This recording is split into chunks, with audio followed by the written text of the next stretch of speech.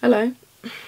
So today's video has been, I suppose, requested by my psychologist. Today's video may be slightly different as I need to keep in mind that my audience is also for staff, more specifically for staff training complex needs. If anything is directed more towards staff, then that's why, rather than how I usually speak. To begin with, I've been asked just to give a general overview of what living with BPD is like. Before I was diagnosed, the simplest way I could describe living with it is, rather than being up and down all the time, I was up, down, left, right and centre.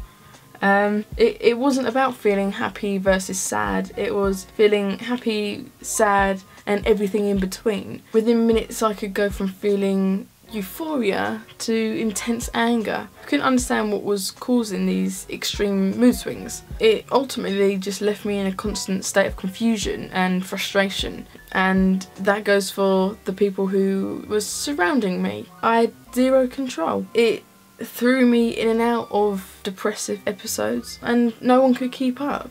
My identity was stricken and I, for a long time, felt I'd become the illness. It took a long time for me to separate myself from it. I feel this is something that most people suffering with mental illness will need to do eventually. For a long time it was a case of I am borderline personality disorder until BPD was born. It came about first quite jokingly, just to sort of describe my crazier side, but it actually kind of stuck in the end, and it was that first step into separating myself from her. I thought she was me, but she's not. She's a part of me, and having that in mind, it becomes a lot more easier to deal with. It's not so suffocating. She sometimes now is my strength. But for a long time was a big weakness. Now we're learning to work together. Where I'm at now, finding I can control it more. I do find myself almost in a constant argument with BPD. She's my instinctual way of thinking and behaving. It's the way I have been since a child. It's the way I know best. Now with the work I've been doing over the last year or so is about challenging those thoughts and behaviours, which can be hard sometimes. I find myself spiralling over it, sort of doubting the way I've ever felt or thought. I'll be left feeling like it's unfair. Why should I have to correct the way I think or behave? Why can't that just be right? And it can, but then, you know, I've got to be honest with myself. There's patterns in my life of things not working out, and that's, you know, due to the way BPD thinks. It needs tweaking.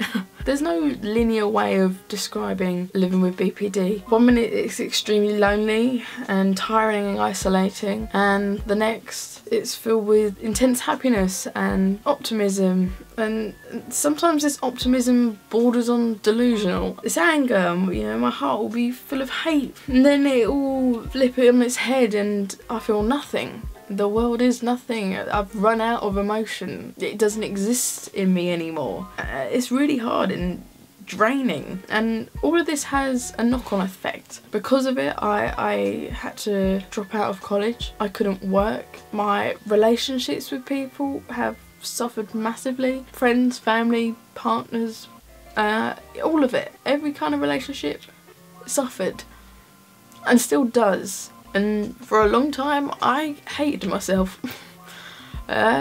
Moving on, you know, despite the work I put in therapy, relationships is one of the things that I still struggle with the most. And I don't think that's uncommon. I think that's quite common amongst us all with BPD. It's one of the, I suppose, topics that I notice the illness in most. I find myself splitting a lot of the time. I'll have two friends, and one may say something about, I don't know, the other, and I'll completely switch my view on them and I'll hate them and I'll think they're pure evil and this other person is amazing and can do no wrong. And there may not even be any reason for that. You know, they might do nothing and I just switch, and that is just how I feel. I love this person and I hate this person, and there's nothing to back it up. For a long time I was unaware of this and found myself, you know, I sort of mentioned this in my first BPD video, sort of confused and lost, and I couldn't remember why I felt these ways about someone. But the more and more I learn about the illness, I realise now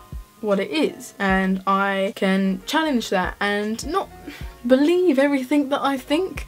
It takes a lot of practice and work and effort and, again, doubting myself, but it has to be done because it's caused so many relationships to fail, and that's just not what I want. It's hard. I have an intense need for closeness, yet I find myself running away from it a lot of the time. It's this fear of abandonment and rejection that stays prevalent in all aspects of relationships, you know, making them, keeping them, do you know what I mean? I get paranoid, I overthink, like I say, to a delusional standard, and communication skills are pretty poor.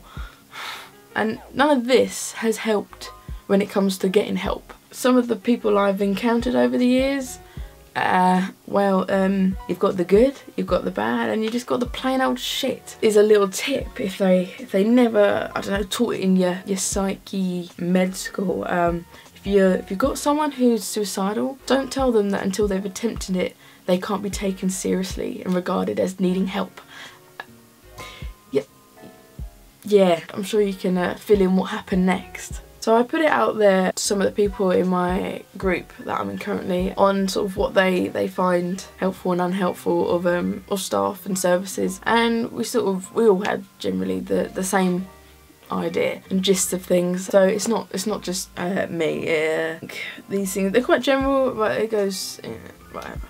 I find when staff aren't upfront and honest about things, let's say if we're talking about wait times for appointments or groups or therapy or whatever, of course you can only estimate to the best of your ability because we all know what services are like, but there's a difference between saying it'll be a couple months to if it's realistically actually more like 6 to 9 to 12 months. You know, I'd rather have the brutal honesty but know where I stand, rather than just being oh it'll be a couple months, being told that. What is a couple months, do you know what I mean? And then I feel left like I need to keep chasing it up, and you know, I don't want to. I feel awkward and embarrassed to keep prodding, and then ultimately you're left feeling like you've been lost in the system because the wait just feels like it's going on forever because you don't have any idea of an end time. To avoid that, you know, keep patients updated to the best of your knowledge, obviously, but they're all helps. It's hard enough getting to the point of being recognised as needing help. The wait is, you know, sometimes even harder because at that point you've done all you can do as a patient, and now the ball's in your court. We're waiting for you to give us the green flag of yes, we can do this and we can do it now or whenever.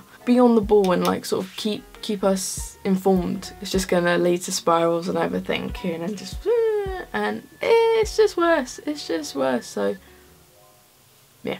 Another thing, don't patronise me, particularly when it comes to my age. Being on the younger side of the spectrum in adult services, this happens a lot. Not just with staff, with other people, other patients as well. It's a massive pet peeve of mine. I've been made to feel naive and small and stupid. What would I know? I haven't lived through the illness as long as others, but I just think that's a load of bollocks. Illnesses can present themselves at different times in people's lives. Just because I'm younger doesn't mean I haven't suffered for as long as older patients. I'm sure I haven't suffered longer than anyone. I'm not the longest running of suffering, but I'm possibly and probably not the shortest. I shouldn't be a certain age to feel entitled to being ill. It's not a game of who can be the illest and therefore is the most entitled, I guess. Another thing is don't undermine me. I say me, I'm regarding us, all of us. BPD is a very confusing illness. We struggle to keep up with it ourselves. It's understandable if it, you know, as a someone else who doesn't have it is struggling to keep up with it and understand, but you know, we're all sort of on the same page with that. If something we explain doesn't entirely make sense, it doesn't mean it's wrong or untrue. You know, not always, but sometimes we need validation. It's important for us to feel understood, because for, I'm sure, before and early stages of like being diagnosed, it's such a confusing and misunderstood illness, so feeling not alone in it is helpful, and I think that's sort of another, I guess, benefit of a group environment is, you know, especially like being in one where you've all got the same illness or traits. People tell their story and people nod along, and it is helpful, because then you don't feel so weird for feeling that way, I guess. It just gives it more of a united feeling, and it's just less lonely. And I guess be patient. A lot of us struggle to trust people, particularly in group situations or just therapy in general. It doesn't have to be a group. Talking and communicating is hard, and it's something that can be very daunting at first, especially coming from my own personal experiences. In the past, if I've tried to say something and it's come across wrong and that person has reacted badly because they've misunderstood, I'll come to therapy environments with this preconception that they're going to react the same way, and I don't want that to happen again. You know, like I say, relationships is very important to us, and we don't want to keep fucking them up. We're going to be a bit more guarded and have more boundaries and a wall, and just allow it. Do you know what I mean? Just give it time. Don't try and knock the wall over, because you're going to go on the flip side and we're going to split and we're going to hate you. We're confusing. We're annoying. No. Ultimately, we need time to gauge who we are communicating with, and we need just time to trust and, you know, to build a rapport, you know, get to know them on a more, not deeper level, but like further than just therapy-based work. And being classic BPD, on the flip side, sometimes we trust too much. And if you let us down through our eyes, that's it. You'll completely lose us. Potentially, you know, yes, we're tricky. I know. Well, I'm speaking for myself, really. I'm tricky, but yeah, we're kind of tricky.